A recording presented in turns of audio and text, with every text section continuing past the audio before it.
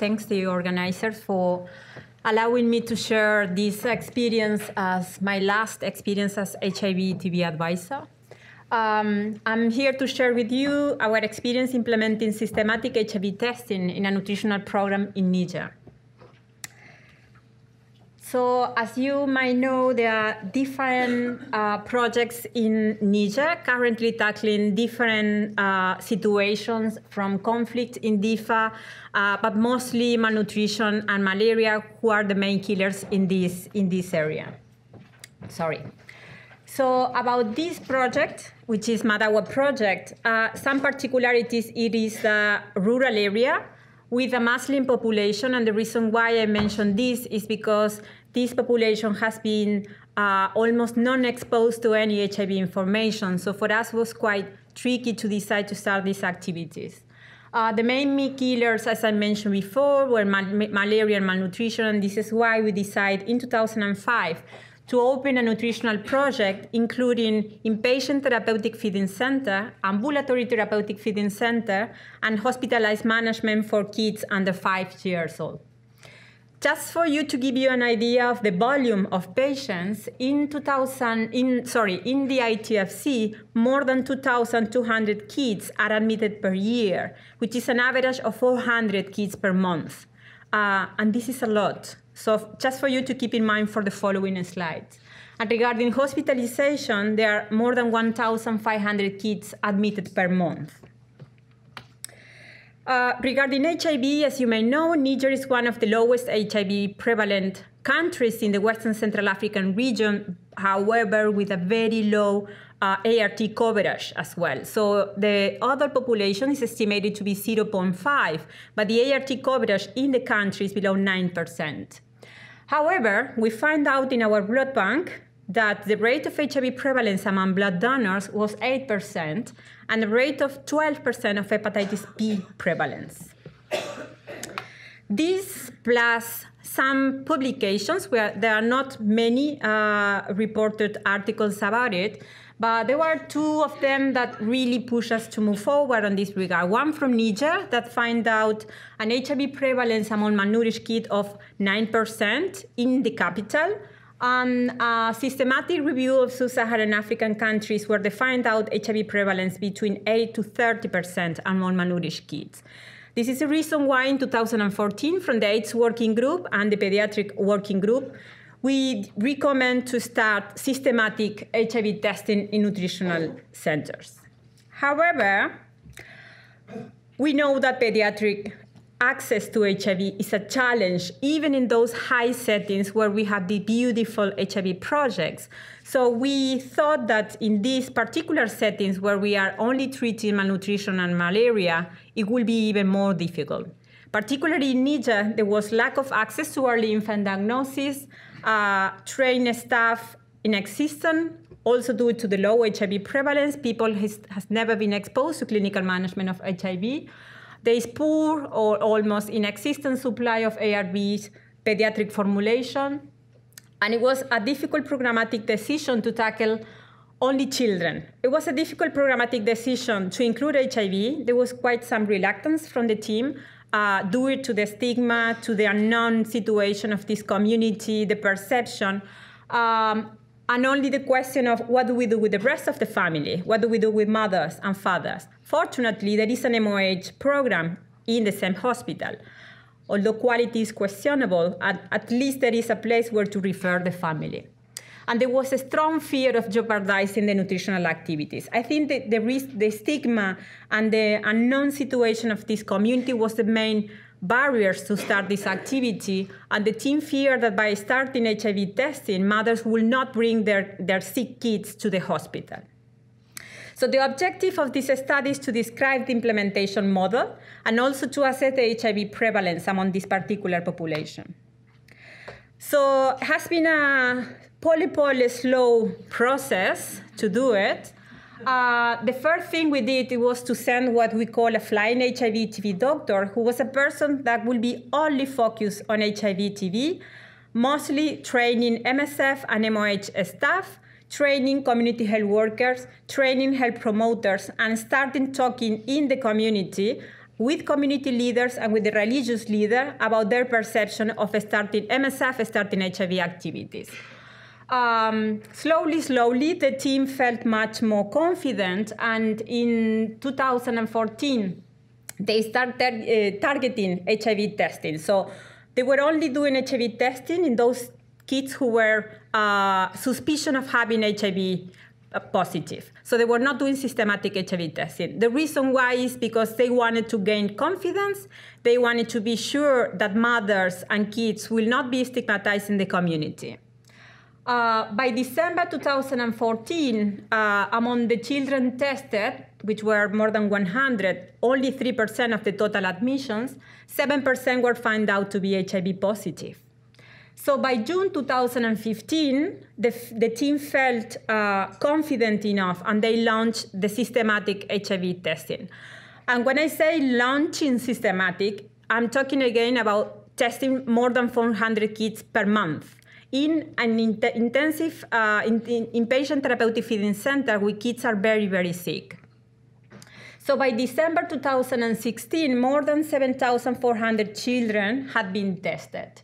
And I add here this information about 2017 starting reproductive health activities, because what we find out is that most of the mothers who are coming with the kids to the nutritional project, they've never been tested for HIV.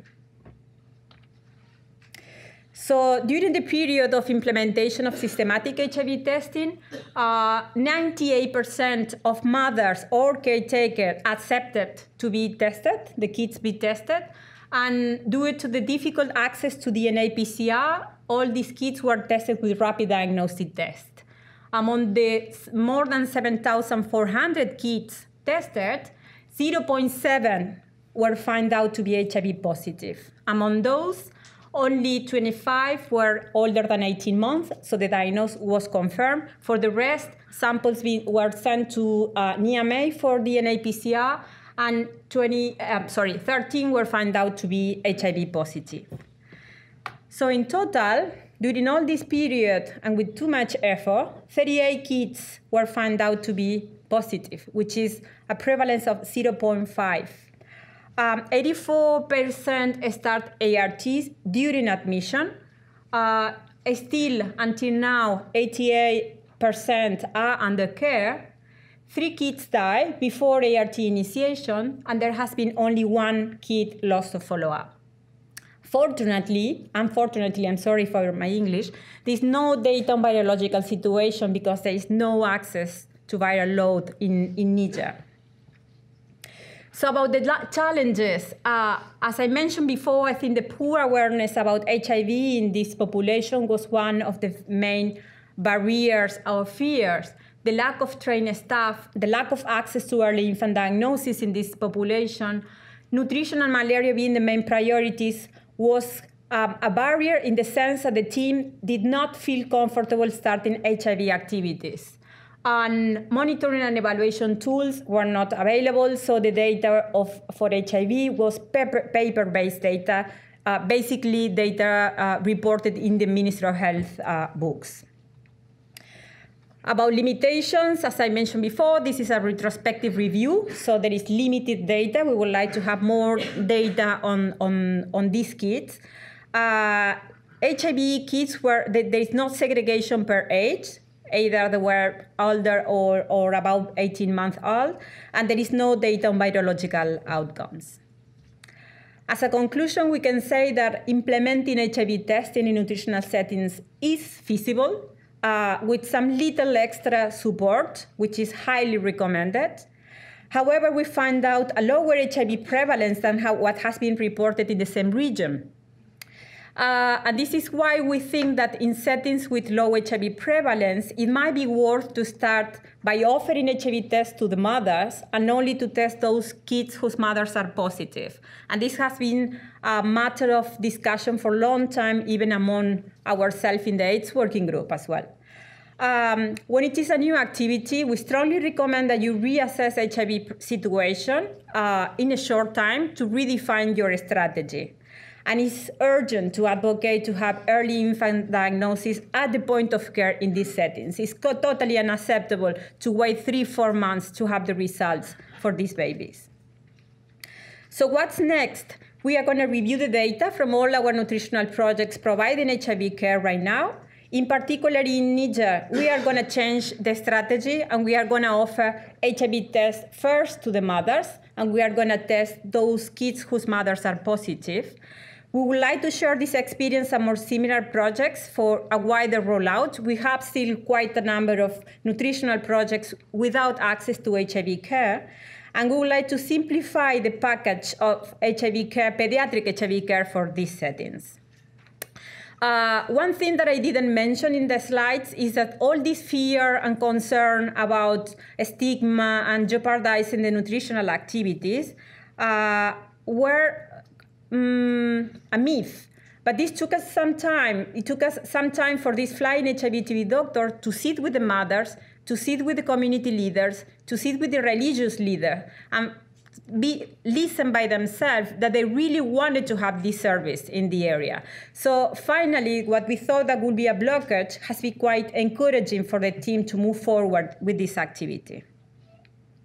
So I would like to thank mostly all the staff and the patients from Madawa Hospital, and the AIDS working group and the pediatric working group for really pushing very hard this in the agenda and keep fighting HIV. Thank you very much.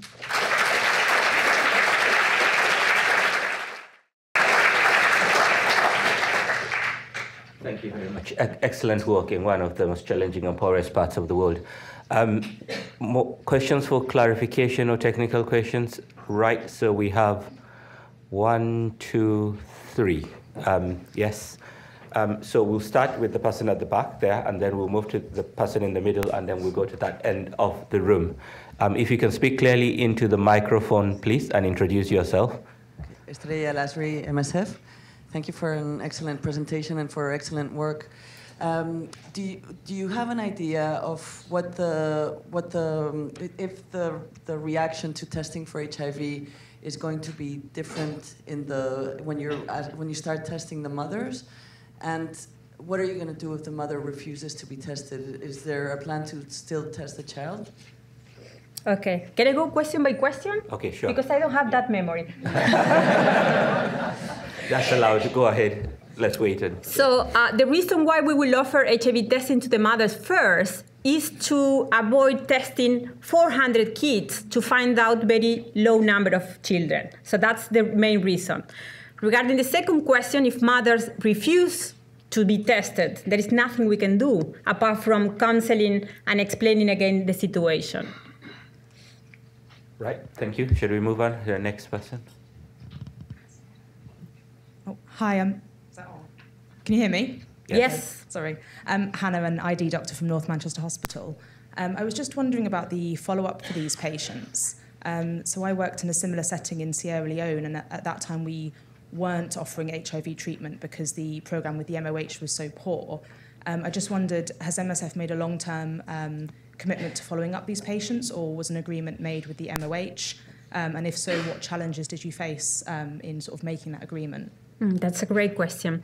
It's a great question because it was an initial discussion we have within ourselves, internal discussions. I was pushing forward for a longer follow-up of these patients, and there were some reluctances. Again, the fear of finishing with a huge cohort of HIV patients. Finally, the reality is that we are doing the follow-up of these kids together with their mothers. We are lucky because in the same compound there is the MOH HIV clinic with a questionable quality of care, but still we managed to do what we call family approach. So mother and child are being seen by MSF in a pediatric consultation with an MOH staff for on-the-job training.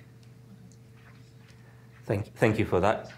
There was one more question at this end of the room. Yes. Hi, I'm Madhu from MSF. What explanations or ideas do you have to explain the differences in HIV prevalences that you found? So your data in malnutrition in your malnourished children corresponded with the national data on HIV prevalence, but contradicted your own data in your own blood donors and other publications. So any ideas about that? Yeah. The first assumption that we have, this is why we want to review again all this data, and we want to see what is going on in the following years. regarding the HIV prevalence in the blood donors, you have to keep in mind that MSF protocol says that is the first, we do only one test in the bag. If the bag is positive, this is disposed. We've changed in Niger that by sending the blood donors who are positive in one test to the VCT, to the voluntary counseling and testing. This is the real prevalence that we have in the blood bank with one test, which means that if we go further, this prevalence might be lower than that. The second reason is that in the same study done by Soltis in Niamey, in the capital, they themselves explain that there is difference in prevalence between urban and rural areas. And this is a really rural area with a particular population. So we believe that, in fact, this prevalence might be lower. We will have more data once the antenatal care clinic and maternity activities start, because HIV testing is going to be offered to the mothers. But we believe that this is the prevalence, and this is why we want to review all the data from all projects. Excellent, thank you. So we're doing so well with time that I'm going to ask one question. You alluded to the MOH clinic being next door to you, and you're changing your program to testing the mothers first. What is the sort of coverage within antenatal care, if any exists, so before the babies are born, in terms of HIV testing? It's below 9%. Right, okay. So it seems to me that there's a big problem this is the reason why we want to get involved into SRH activities. Right, okay.